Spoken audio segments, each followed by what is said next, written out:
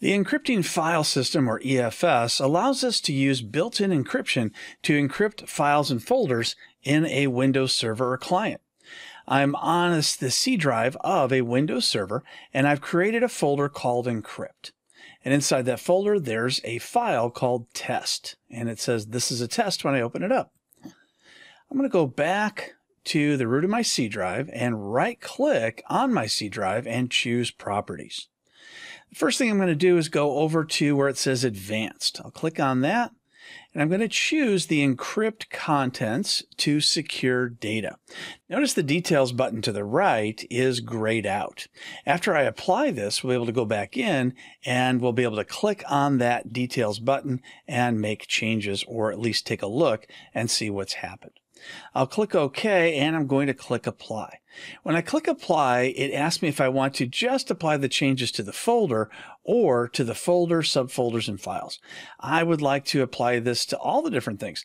If I just chose the folder only, then the files inside would not be encrypted. And if that's what you'd like to do, that's fine too. So I'll click OK, and then I'll click Apply. Now I'm going to go back into Advanced and take a look. The Details button is now lit up. And you can see a couple of different certificates. The first one is my user certificate. That certificate is used to encrypt and decrypt files. Then there's the recovery certificate. This is the certificate that's used in case my certificate that's under the user section becomes corrupt or gets accidentally deleted. And I've seen that happen, say, on a Windows update. It's gone ahead and deleted all the various different certificates that the users had, and we had to use the recovery certificates to be able to see that data. I'm going to click OK, OK again, and now what I want to do is I want to go into the Microsoft Management Console and take a look at the certificates. So I'm going to go from a command prompt and just type in, as you see here, MMC for Microsoft Management Console. Once I'm in the MMC, I'm going to go to File and Add Remove Snap-in. Snap-ins are various different services that we can go and look all in a single application. I'm going to choose the certificate option, and in this case I'd like to use my user certificate because this is a user certificate, rephrase. And in this case I'd like to use my user certificate because this is a user certificate for EFS.